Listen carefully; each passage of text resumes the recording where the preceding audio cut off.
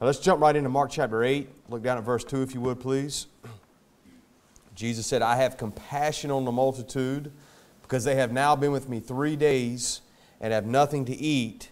And if I send them away fasting to their own houses, they will faint by the way, for divers of them came from afar. Now we see another great multitude is gathered to Jesus, around 4,000. Whatever provisions they may have brought with them, they'd been with them for 3 days. So I'm sure they came prepared, brought some provisions with them for their camping trip. But whatever they brought with them now has surely run out. And Jesus is not only a hospitable host, but He's a compassionate host. All right, He sees compassion on them. He knows they're hungry. And Jesus shows compassion by feeding them physically. All right? But Jesus' greatest example of compassion is not by feeding people physically, by feeding people spiritually. All right? Because the Bible says He is the bread of life. And Jesus said unto them, I am the bread of life. He that cometh to me shall never hunger, and he that believeth on me shall never thirst. All right? That was Jesus' greatest example of compassion, is feeding people spiritually and healing people spiritually. See, it was nothing for Jesus to snap His fingers and multiply some loaves of bread. That was light work for Jesus. Nothing for Jesus to just multiply some loaves. Easy day for Jesus to do that. But to be able to feed people with the bread of life cost Him His life's blood. So that's the greatest example of compassion, because that cost Him His life's blood. It cost Him His life to be able to feed people spiritually with the bread of life. Now, many think volunteering at a soup kitchen is the greatest example of compassion. Now, thank God for those people who do that kind of stuff, all right? I'm not trying to take away anything from them. But what they're doing will only feed somebody one meal at a time. All right? It's just going to feed them one meal. They're going to get hungry again. All right? Feeding someone the bread of life will feed them for all eternity. Amen? I believe the Bible teaches the greatest example of compassion is to preach the gospel to the poor. Jesus answered and said unto them, Go and show John again those things which ye do hear and see. All right? This is from the book of John. The blind receive their sight, and the lame walk. The lepers are cleansed, and the deaf hear, and the dead are raised up, and the poor have the gospel preached to them. Greater than physical healing, all right, greater than any physical healing miracle was the miracle, or the pinnacle of Christ's ministry, was the spiritual healing of Christ preaching the gospel to the poor. And I've preached that many times here in our church. I just want you to be reminded that that's the greatest example of compassion, is preaching the gospel to the poor. And what amazes me is that churches like ours that go soul winning every week, and most of us soul win every day of our lives. Praise God. About 3 hours ago, I just led a man to the Lord. I had a federal firearms guy, a dealer that transferred a weapon for me, and I was able to lead him to the Lord. Amen. And we soul win every week. We try to soul win every day. But what amazes me so often, we'll be the ones accused of not having compassion. If you don't believe me, just go look at some of the comments on some of my YouTube videos. All right, some of my haters. All right, how many did we pull out of that ghetto last week between both of our teams? How many did we get saved? How many? Was that? How many did you said you had? About 10 or 9. Well, between all together, that one apartment complex last week we hit. I got 4. You got 4. 5. That's 9. 9 people we had saved last week out of one of the most run down, worst ghettos in this area. But see, and those YouTube haters who would accuse us of not having compassion because we preach hard against sodomites, and I wonder, did Josiah and Jehoshaphat and Asa, did they have, they were probably accused of not having compassion either when they did that which was right in the eyes of the Lord and tore down the Sodomites' houses and put them out of the land. So do you think they were accused of not having compassion too? But I don't think they really cared. I think they cared about just doing what was right in the eyes of the Lord. Amen? But, you know, we're accused of not having compassion. But the Bible tells me we're commanded to have compassion on our enemies. You know, and I want to show love and I want to be compassionate on my personal enemies, but not on the enemies of God. Amen? The God haters. All right? The Bible says you can actually bring a curse upon yourself for loving those who hate the Lord. And if you want to find out who hates the Lord, read Romans chapter 1. All right? But the Bible says, and some have compassion, making a difference. It says some have compassion. It didn't say all. Okay? I have compassion on the overwhelming majority of people in the world. All right? I've only met a few people in my entire life that I don't have compassion on. Out of thousands of people that I've met in the military, and thousands of people I've met in my 40 years, there's probably only a handful of people that I don't have compassion on, or try not to have compassion on, that I don't want to have compassion on. All right? One of them's a rapist who was preying on my children. Zero compassion. One of them's a sodomite. One day he approached me and prayed on me. Zero compassion. One of them's Crystal's older cousin, an older man who molested a young boy. Zero compassion. So, you know, when we preach against people like this, we're accused of not having compassion. But I don't have compassion on those people, all right? But I do have compassion on the overwhelming majority of the world, all right? But I want to be known. I want the Old Path Baptist Church to be known for a church that has compassion. Even though there's probably 1 or 2% of the entire world we don't have compassion on, these wicked, evil people, I want the Old Path Baptist Church to be known as a church that has compassion and a church that is compelled to feed people spiritually. I believe that's Jesus' greatest example of compassion, is feeding people spiritually and winning souls. Amen? And I want us to be known as a church that has compassion for the lost. Amen? Verse 11, look down at verse 11. And the Pharisees came forth and began to question with him, seeking of him a sign from heaven, tempting him. And he sighed deeply in his spirit and saith, Why doth this generation seek after a sign? Verily I say unto you, there shall no sign be given unto this generation. Now Jesus could have easily given them a sign. No problem. He could have done a miracle, but He chose not to because He wants people to believe His Word by faith. Jesus, if you notice how Jesus was not trying to widely publicize His miracles. Now look at verse 26. Jump down to verse 26. And He sent him away. This is a guy that the blind man that He healed. And He sent him away to his house, saying, Neither go into the town, nor tell it to anyone in the town. Now I feel like one of the reasons why He told this blind man that he had just healed to go back to the house and don't tell anybody, don't publicize it, was because Jesus didn't want to have a bunch of Benny Chicken healing lines everywhere. You know, Benny Chicken, Benny Hen, whatever you want to call the guy. He didn't want to have a bunch of healing lines. You know, people wanting to get their hangnail, you know, everybody with a hangnail, everybody with some bunions and boils and a sore throat and, you know, a bad case of diarrhea, you know, lined up everywhere He goes.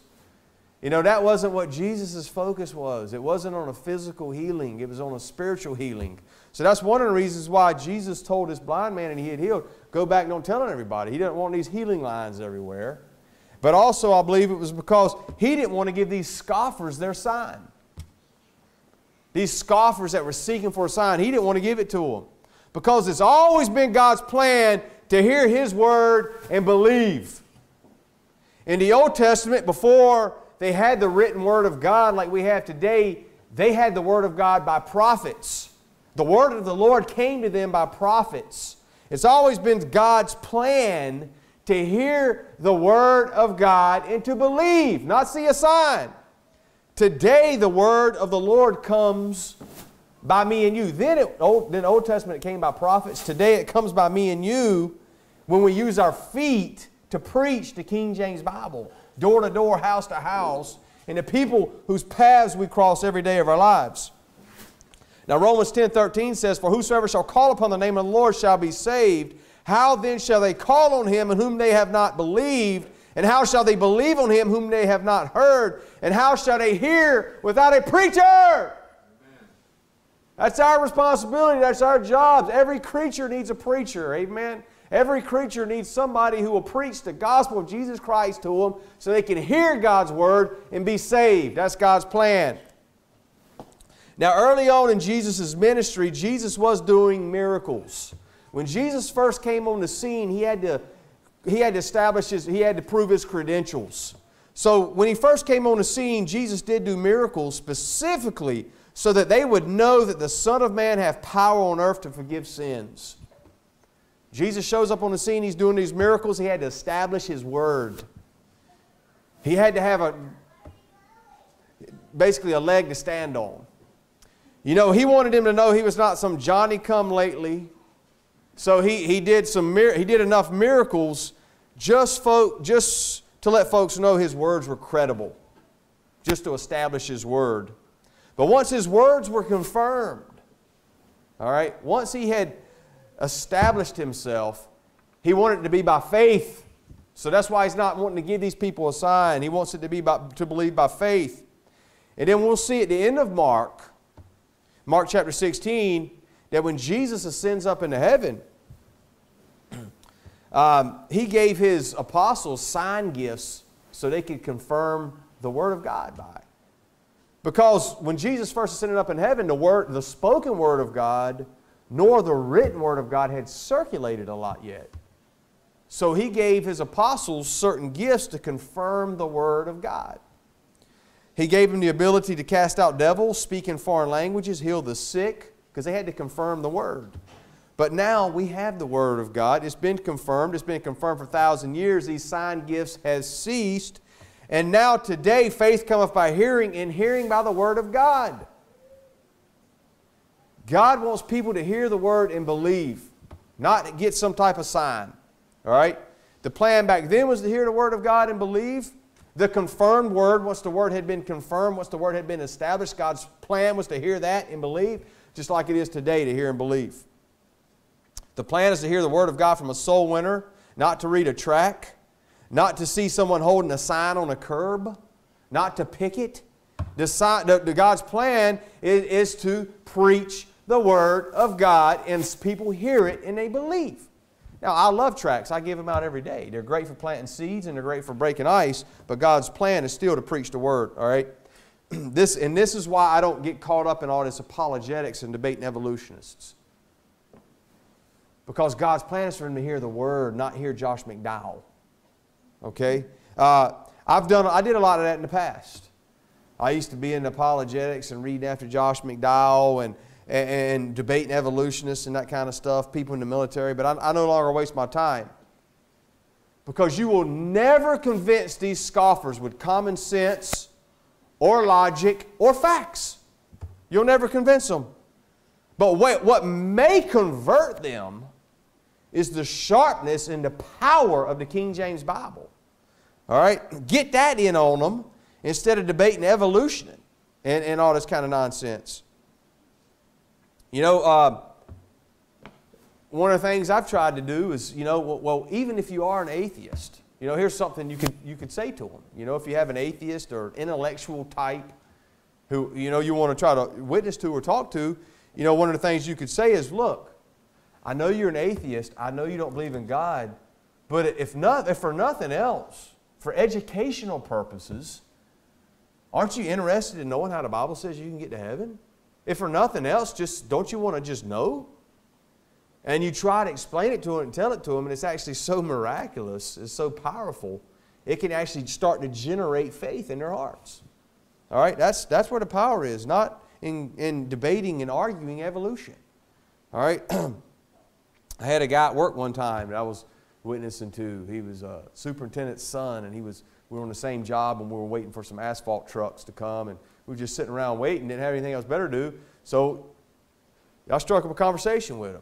I said, Curtis, let me ask you a question, buddy. I try to ask everybody I can this very important question. It's my goal to ask everybody this very important question. God forbid, buddy, but if you die today, are you 100% sure you'll be going to heaven? Well, I don't believe in God. I'm an atheist. I said, okay, that's fine. But listen, even if you don't believe in God, would you like for me to at least take this little New Testament out of my pocket and I can read you some verses? Aren't you just curious to just know how the Bible says you can get to heaven? I know you don't believe in God, but just pretend you do believe in God, and let me read a few of these scriptures to you, and then let's see if you believe in God. Because that's how much faith I have in the King James Bible, to bring faith in somebody's heart, amen?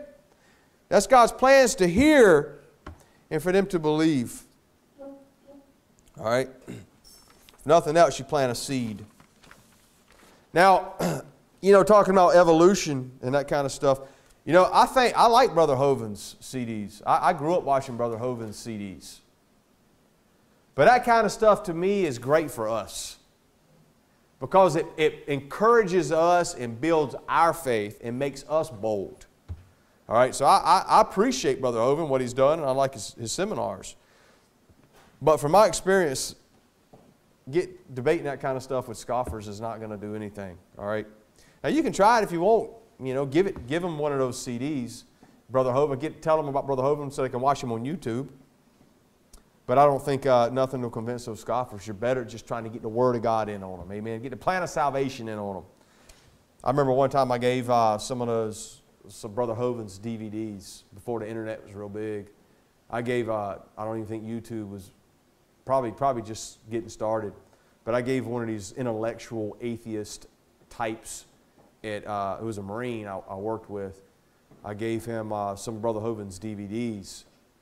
And I was all excited about it, He comes back and he's come back scoffing about how Brother Hovind got his, the internet was available because he did a lot of research on Brother Hovind. But he came back and said, Brother Hovind got his doctorate degree from Patriot University correspondence course.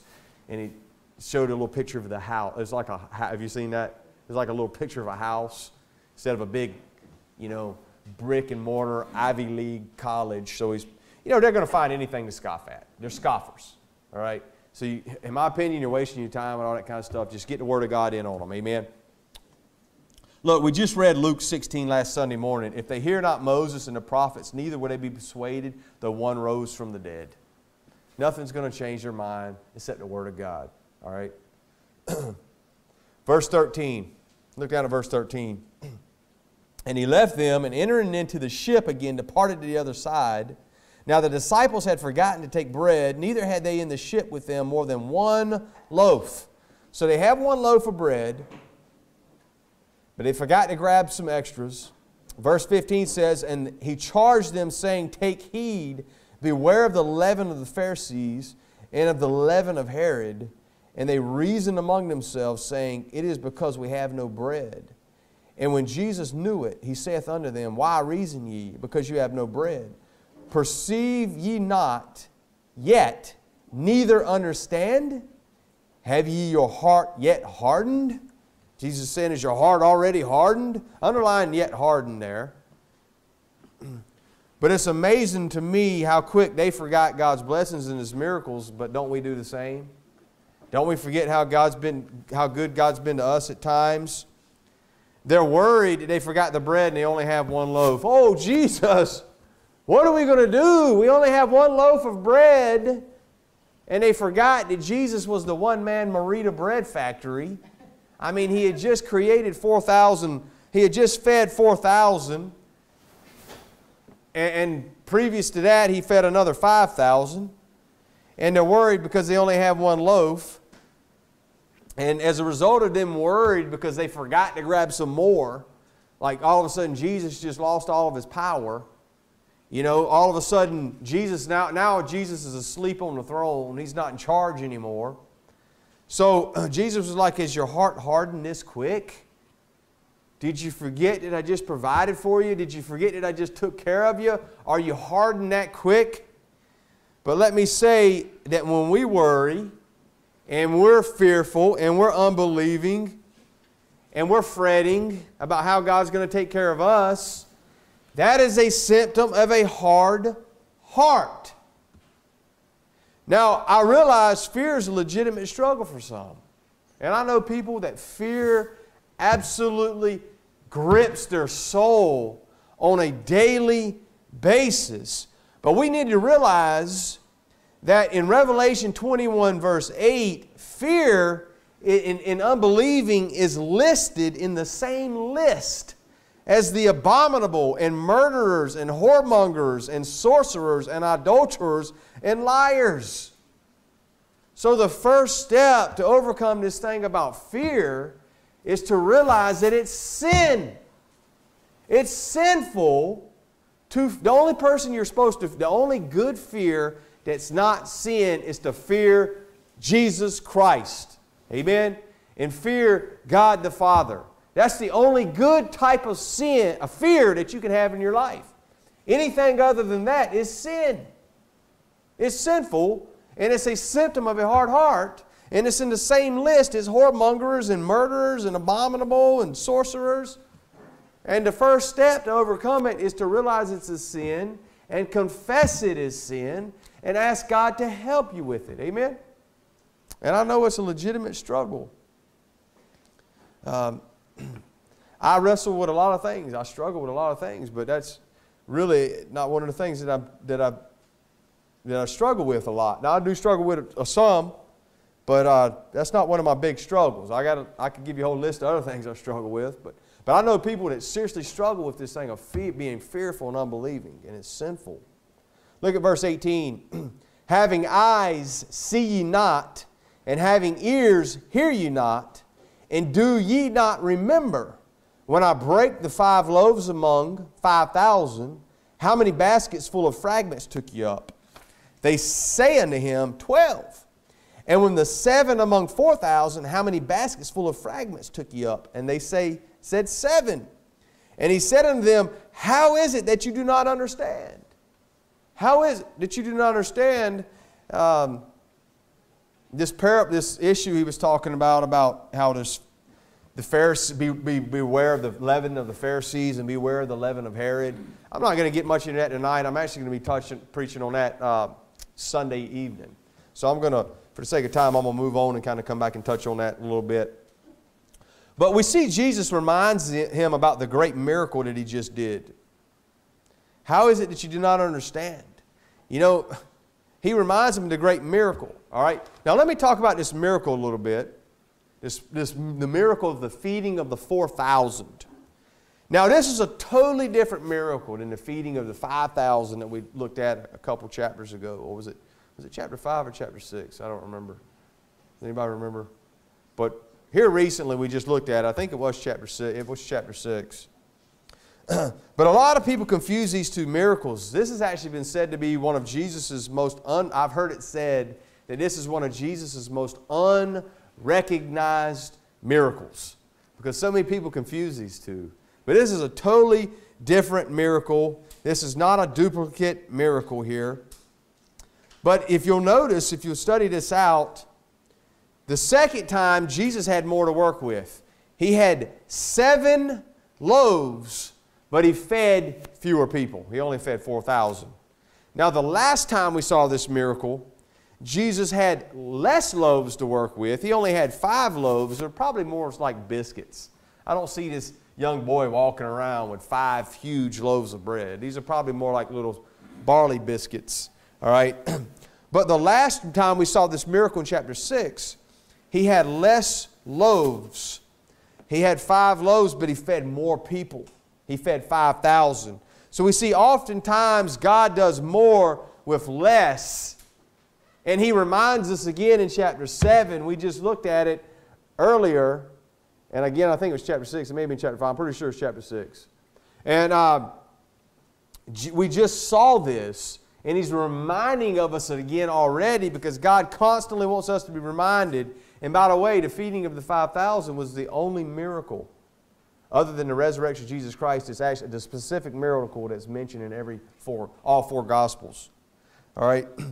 So we're reminded again that little is much when God is in it. He wants us to constantly be reminded that He can do more with less oftentimes. 1 Corinthians chapter 1, verse 27 says, "But God hath chosen the foolish things of the world to confound the wise. And God hath chosen the weak things of the world to confound the things that are mighty." See, this is good news for people who feel like, well, I don't have much to offer God.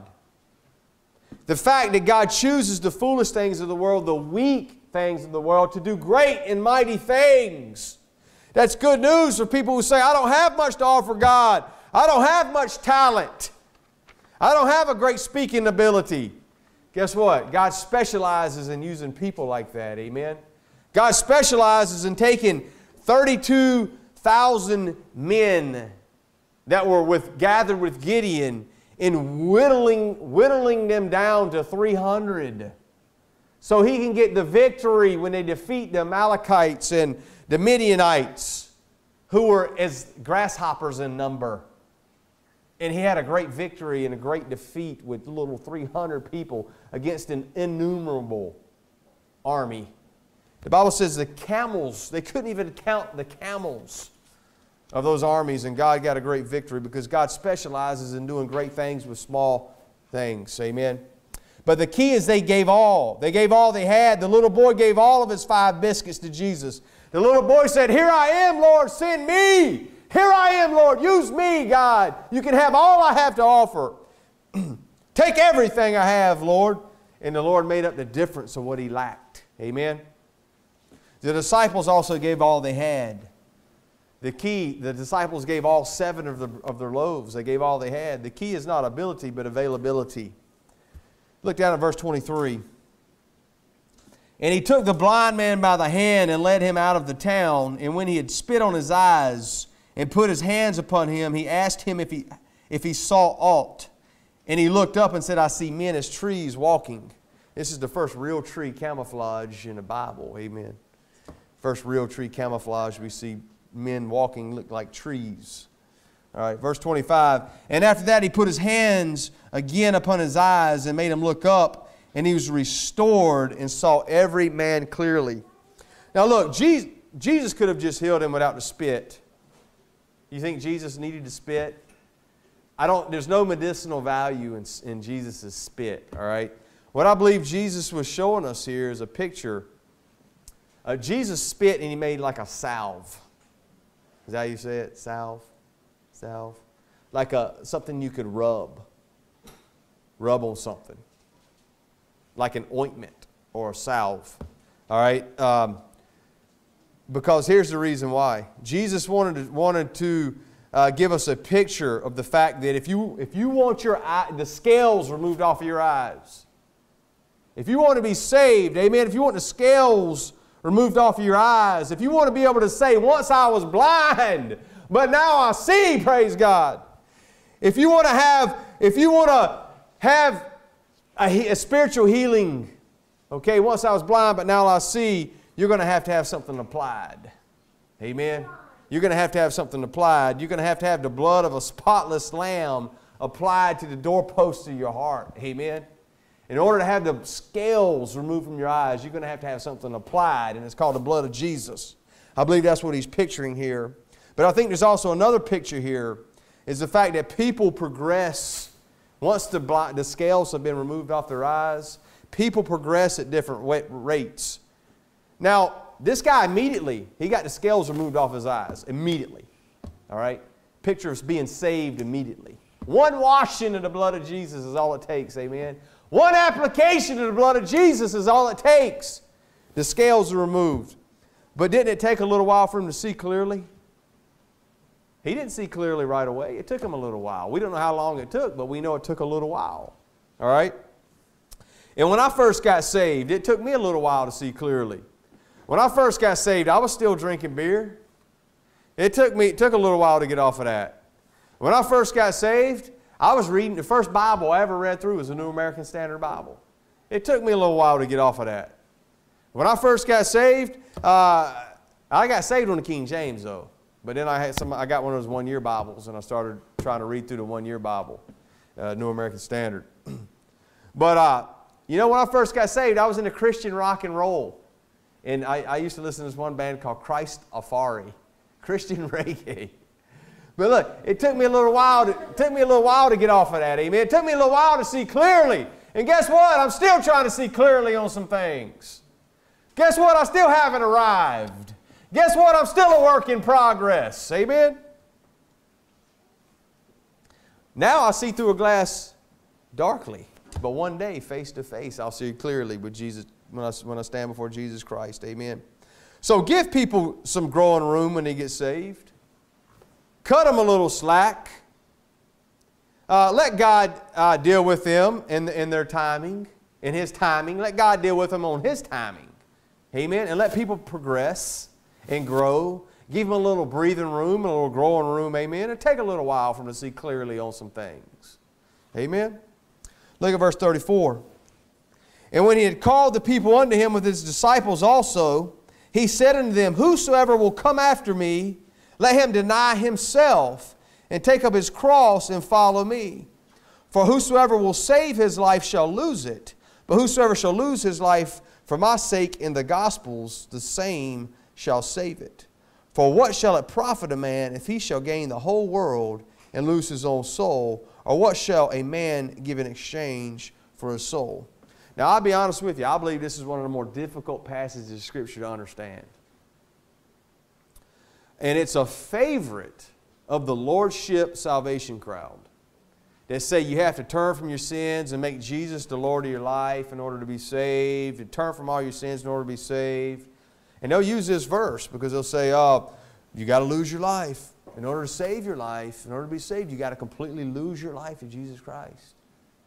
Well, you know, like I say, the Lordship salvation crowd says you got to make Jesus Lord of your life. Well, if that's the case, I'm not saved. Because I'm still trying to make Jesus Lord of my life. And I'm still trying to turn from some sins. So I guess I'm not saved. But that's not the case, my friend. All right. Now, there may be some debate about what this verse actually does mean. But I'll tell you, guaranteed, take it to the bank and draw some interest on it. What it doesn't mean, all right, it doesn't mean, it's not saying that you have to lose your life or totally surrender to Jesus Christ in order to be saved. If that was true, then John 3:16 is a lie, and the Apostle Paul is a false prophet because he lied to the Philippian jailer, the Filipino prison guard. He lied to that Filipino prison guard and told him, believe on the Lord Jesus Christ and thou shalt be saved in the house. If you had to do anything else other than that, Apostle Paul is a false prophet. And we might as well just throw a Bible away, the New Testament, because he wrote the majority of it anyway. Let's just throw it all away. Praise God, I know one thing. You have to always interpret gray Scripture by clear Scripture, all right? John 3:16 is pretty clear to me. Acts 16:31 is pretty clear to me. Amen? Romans 10:9 is pretty clear to me. That if thou shalt confess with thy mouth the Lord Jesus and shalt believe in thine heart that God hath raised him from the dead, thou shalt be saved. Now, I'm going to give you my opinion about what this verse is talking about here. Verse 34, all right, says, let's read it again. And when he had called the people unto him with his disciples also, he said unto them, whosoever will come after... Okay, stop right there. All right. What I was trying to do is I'm trying to point out something here to you. Verse 34 says he was talking to other people than just the disciples. Notice it says, when he had called the people unto him with the disciples. So the first thing to understand this passage of Scripture is you got to understand who Jesus is talking to. He's talking and dealing with a mixed congregation here. He's talking to the saved and lost. So naturally, Jesus wants to give them both something they can chew on. He's got a piece of meat for the saved and for the lost. You know, he's got some milk for them. All right, he wants to give them something both that they can chew on. It'd be hard to chew on milk, but I guess he will give them some cottage cheese. Amen. Get some cottage cheese to chew on. But look, what I'm trying to say is a pastor, it's natural for a pastor to want to preach a message where everybody can get something out of it. People were saved.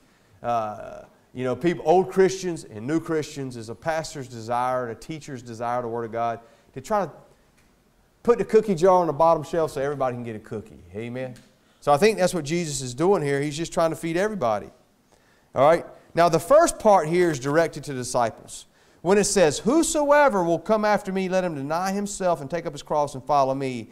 That is specifically talking to the saved. That is specifically talking to the disciples. All right? Because he wants them to follow him. This has got nothing to do with salvation. This has got something to do with discipleship. This has got something to do with following Jesus. And how do we follow Jesus? How do we follow Jesus? If you're not fishing, you're not following, right? So, if any man follow me, I will make him fishers of men. So how do we follow Jesus? By fishing, by soul winning. Amen?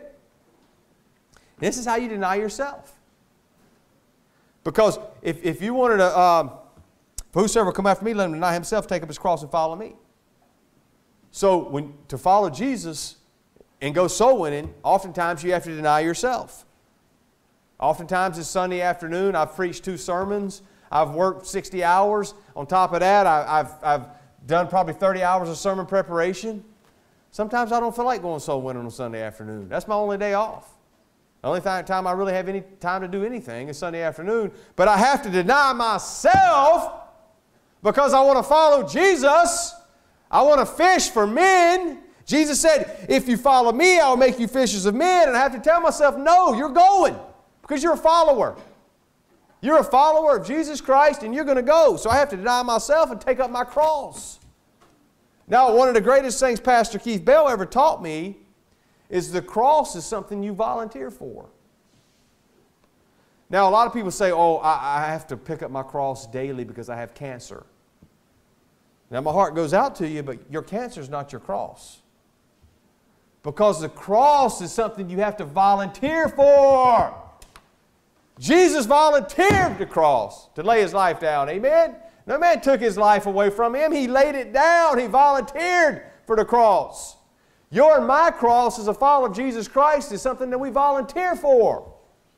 We volunteer to go out soul winning when it's hot. We deny ourselves. We deny our flesh who wants to go take it easy and go kick back and watch a YouTube video or whatever. Sit in the AC and relax. We have to deny ourselves. Amen. Take up our cross and follow Him. This verse is talking to the saved. All right? Now, in order to find out what the rest of this is talking about, we got to look at the context. We got to look at the context. Look at verse 31. So we saw a cookie that Jesus just gave to the saved, encouraging them to deny themselves and follow Him and go soul winning. That's what I believe this is teaching. All right? Take up the cross or whatever it is they have to volunteer. Maybe their cross is persecution. Whatever it is they had to volunteer for. The cross is what we volunteer for in our lives to follow Jesus. All right? But in order to find out what He's dealing with here in the rest of these verses, we're going to have to look at the context where it says, for whosoever will save his life shall lose it. But whosoever shall lose his life for my sake and the gospel's sake, the same shall save it. What is this talking about? What is this talking about here? Let's look at the context in verse 31. And He began to teach them that the Son of Man must suffer many things and be rejected of the elders and of the chief priests and scribes and be killed. And after 3 days rise again. So what's the theme here? The theme is suffering. The theme is rejection. The theme is being killed.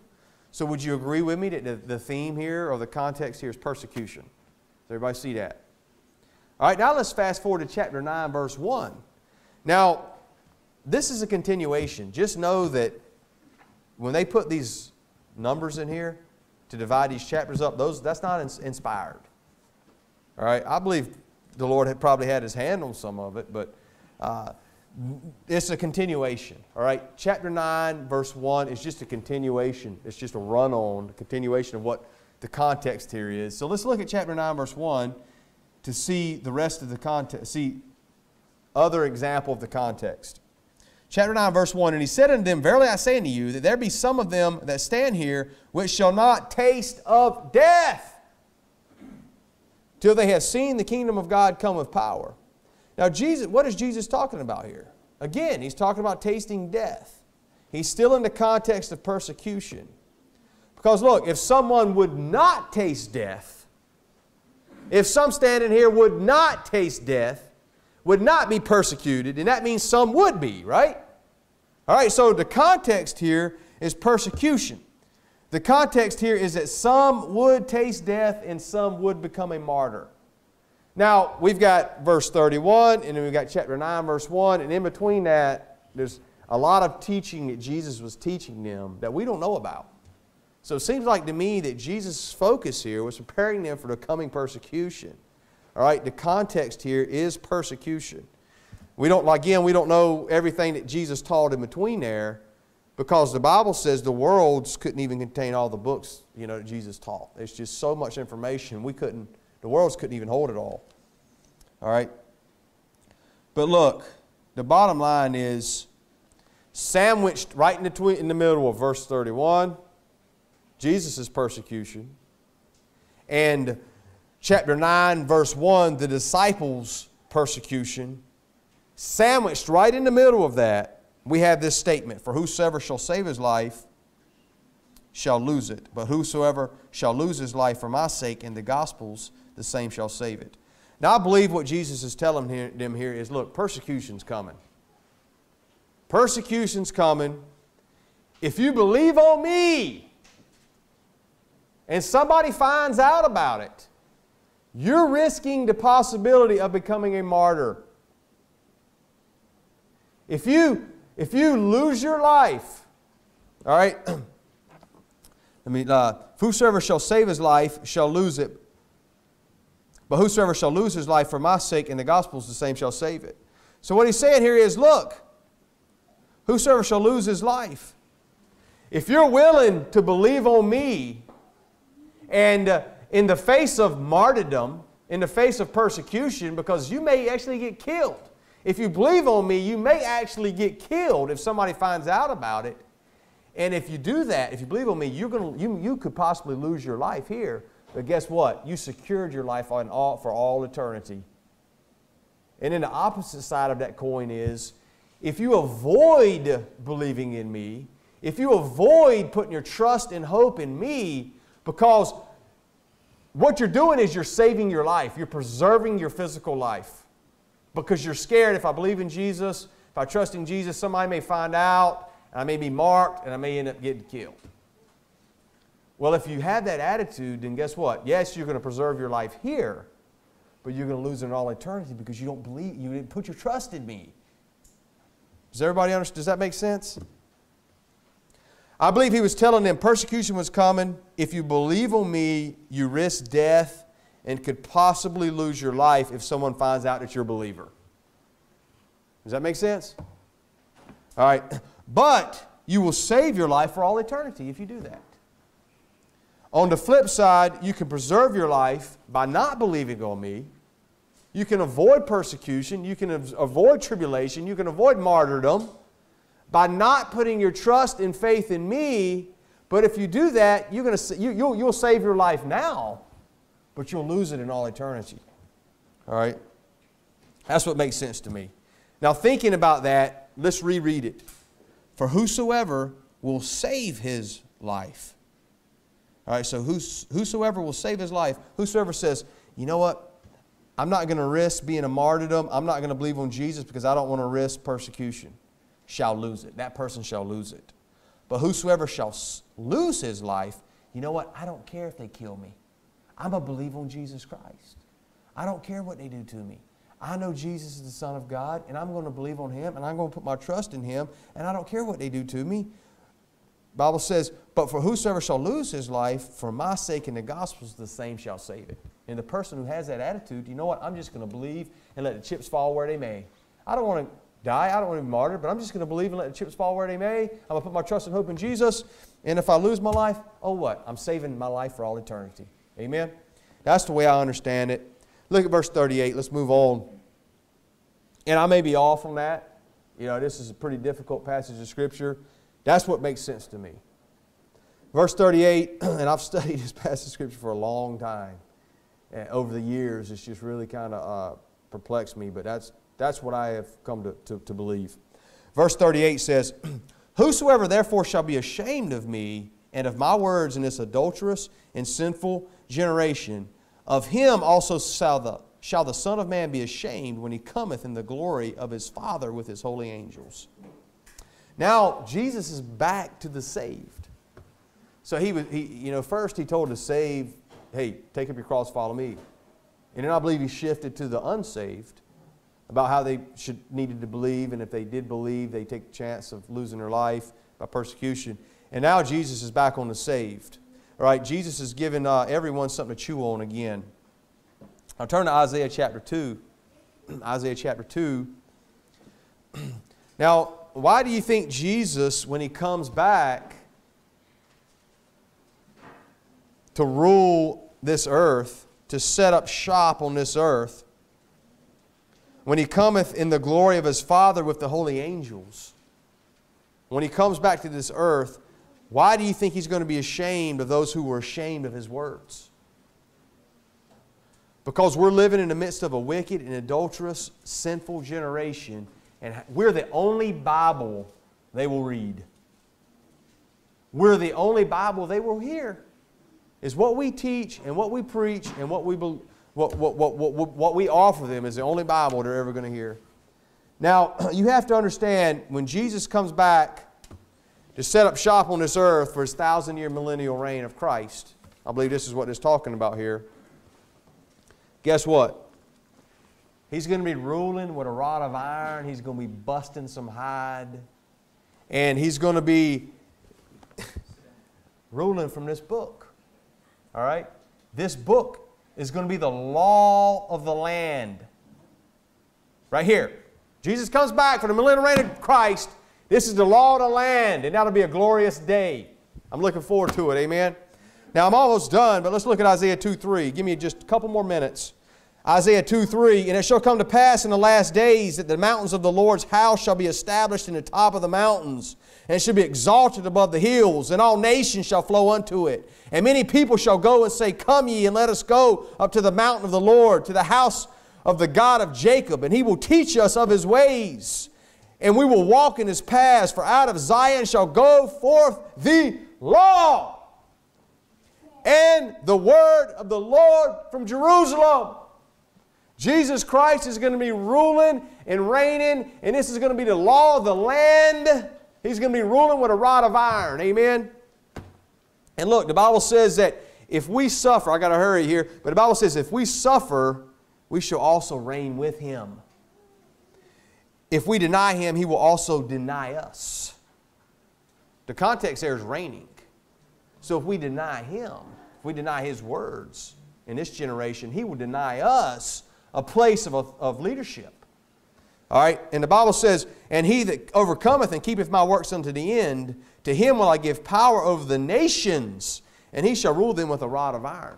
Look, Jesus is going to use his followers who are not ashamed of his word and who are faithful unto the end to help him rule with a rod of iron. Amen? But look, here's the deal. If you're ashamed of his word, he's going to be ashamed of you, and he's not going to let you rule. He's not going to let you reign. He's not going to let you have any position of authority.